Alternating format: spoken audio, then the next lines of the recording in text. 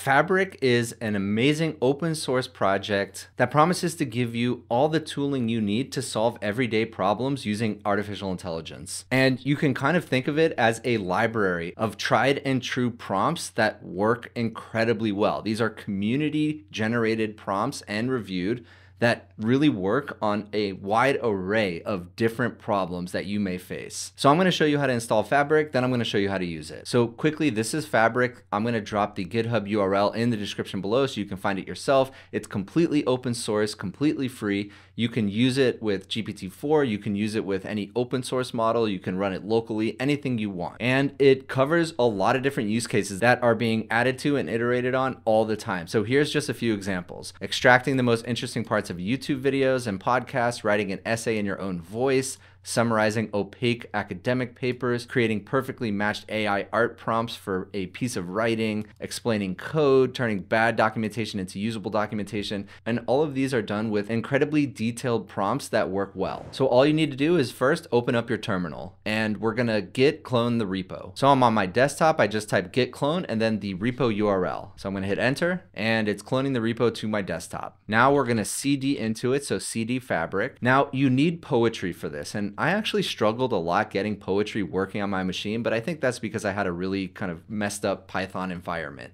If you have any issues, drop your problem in the comments below. Hopefully I'll help you. You can also jump into my Discord. I'll drop a link to the Discord in the description below. Now, if you don't already have poetry installed, this is how you install it. So curl-ssl, the poetry URL right here, pipe python 3 dash. So I'll go ahead and do that again, but I already have it installed. Yep, so already installed. But if you don't, it'll install it for you. Now, the next thing you have to do is just run the setup script. So /setup.sh and then hit enter. All right, it's done. So we see this command ts not found, and I think you can just ignore that. I haven't found any problems by having that issue. So to apply the changes, please run the following commands in your terminal. This will just restart your shell, but you could also just simply open up a new tab. I'm using ZSHRC, so I'm gonna grab that, paste it here, hit enter, and that restarts the shell. All right, so interestingly enough, I have a parse error in my ZSH file, which I've not seen before, so I'm gonna fix that with you live. So I opened up my ZSHRC file, and it said the problem is on 133, so let's take a look. Here it is.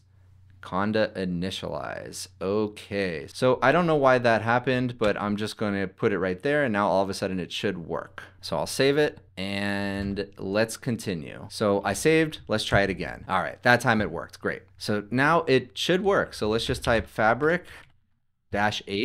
And there we go. So it worked. That's how to install it. Now, let me show you how to use it. The first thing you need to do is give it your GPT-4 API key. And if you don't want to use GPT-4, there are other ways where you can use Claude, you can use local models, anything you want, but that takes a little bit more effort. So we're going to type fabric-setup, and then I'm going to hit enter. So I created a new API key. I'm going to paste it in. I am going to revoke this key before publishing the video.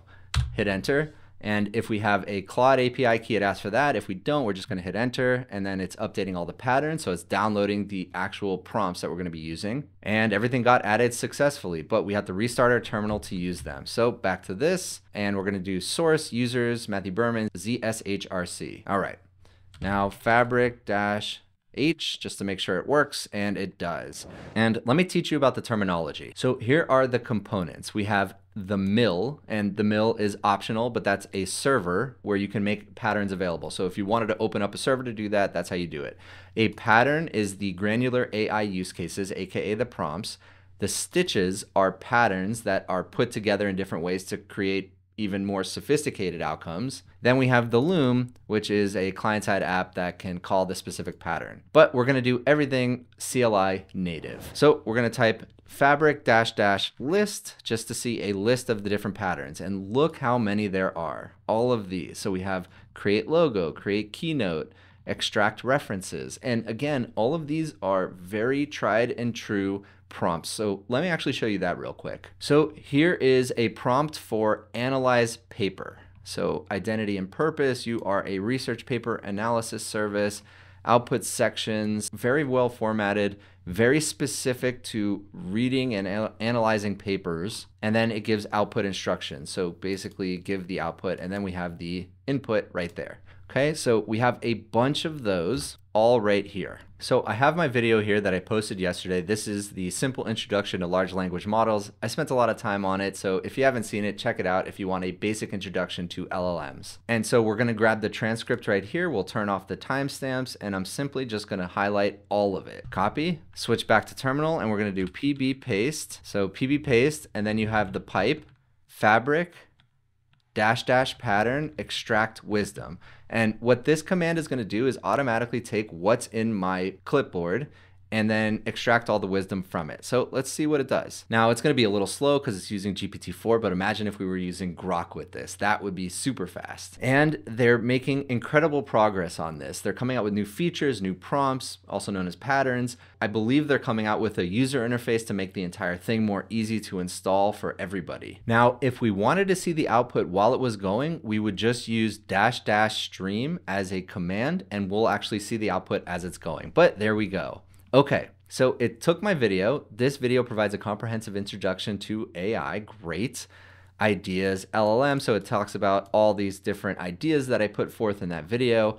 It takes quotes from it. These are direct quotes, habits that are found in the video, facts from the video, references, and recommendations on how to follow up based on all of this knowledge. So very, very cool. Extract wisdom. So now I wanted to actually analyze my claims and stream it. So let's go ahead and hit enter.